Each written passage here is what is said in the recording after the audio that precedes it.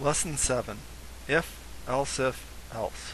To follow along with this lesson, you will need to create a new empty console project and add a new C++ file named main.cpp to it. If statements allow us to choose whether or not to evaluate a portion of code based on a condition. Here the if and the condition y is greater than or equal to x use a relational operator to define the conditions under which the code inside the braces is executed. With x equal to -2 and y equal to 3, the graph shows that the point is inside the truth region as the execution showed. On the other hand, if we set x equal to 1.5 and y equal to -2, then the point is outside the truth region, as executing this somewhat unexciting piece of code shows.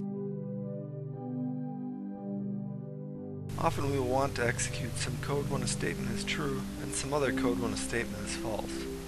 To do this, we can add another if statement like this. Executing this code outputs y less than x. While this code works, there's a better way. We combine the if statement with an else. The code inside the braces after else is executed when the condition inside the if is false. So we can execute the code and we can get the same output as before. However, this solution is more elegant and less error prone.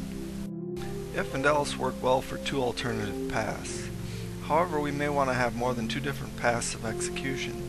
Looking at a number line, for example, we might want a different path of execution for x greater than 2, x less than or equal to -4, and x greater than -4 and less than or equal to 2. In this case, we can add an else if as another path of execution, like this.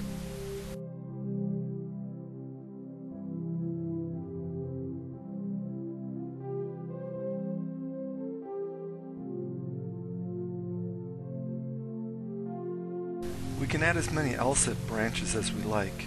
Going back to the case of two variables and using the regions y greater than or equal to x and y greater than or equal to -x, we can break the plane into four regions via the logical operation AND.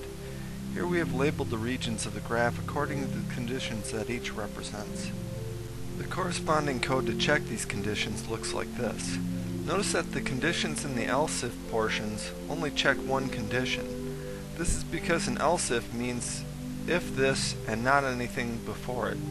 In terms of our if statement conditions, the regions can be labeled like this.